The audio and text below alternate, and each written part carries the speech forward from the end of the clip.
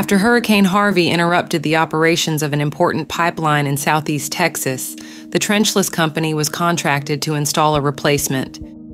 The project featured a variety of significant technical, environmental, and logistical demands, making the Trenchless Company's experienced crews and direct pipe methodology the ideal choice.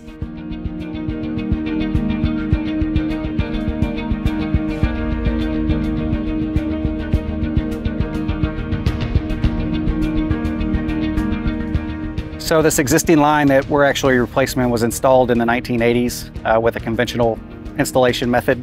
During Harvey, it was exposed. The pipeline remains exposed to date.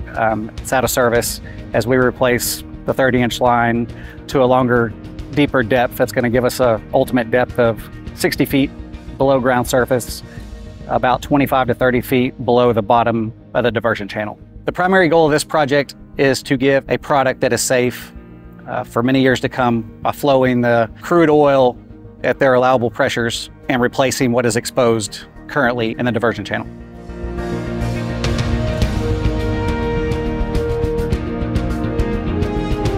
The Trenchless Company, we just specialize primarily in direct pipeline trenchless installations. We have completed, this will be our 20th direct pipe crossing to complete, along with some other uses of the equipment doing HDD assist and pipe extractions. We generally stay within North America, but are open to travel across the world.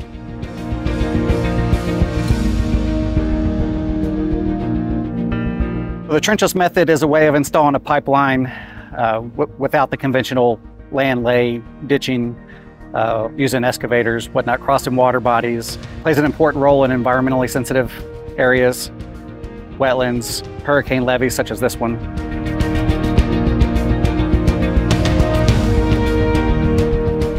So with the workspace that we're standing on, you can see behind me, we have approximately 600 feet of workspace.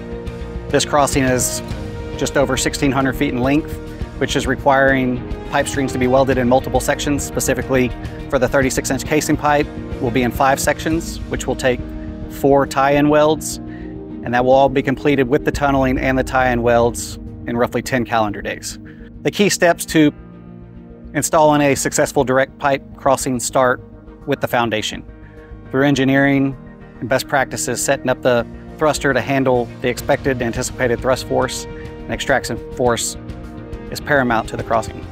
So behind me, you can see the client's 30-inch product pipe. This was pre-welded in 4 strings, roughly 440 feet per section. Following the completion of the 36-inch casing pipe, we extract all of our internals, all of our umbilicals out of the 36-inch, and now you'll see we're installing the 30-inch client pipe within the 36-inch casing pipe. So with the 4 strings, we move one section in line with center line, push it through the thruster into the 36-inch pipe for a length of about 440 feet. Following completion of the pipe string 1 installation, we move pipe string 2 over in place, get it lined up in the clamps, broke over, welded, x-rayed, coated, tested, and inserted back into the pipe again, and so on and so forth till all 4 strings, ultimately 1,700 feet of 30-inch pipe, are installed within the 36-inch casing.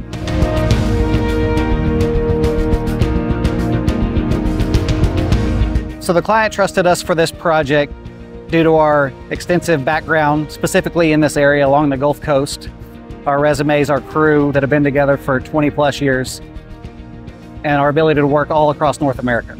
So the Trenchless Company success stems on our core values, our guys. Most of us have been together for 20+ years. This is our 20th direct pipe crossing.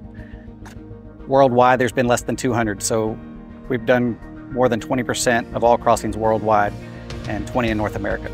The Trenchless Company's unique value to the project's owner, and to the project as a whole includes our history, our knowledge, our detailed execution plans, which paints the picture for the clients, and our relationship with the U.S. Army Corps of Engineers.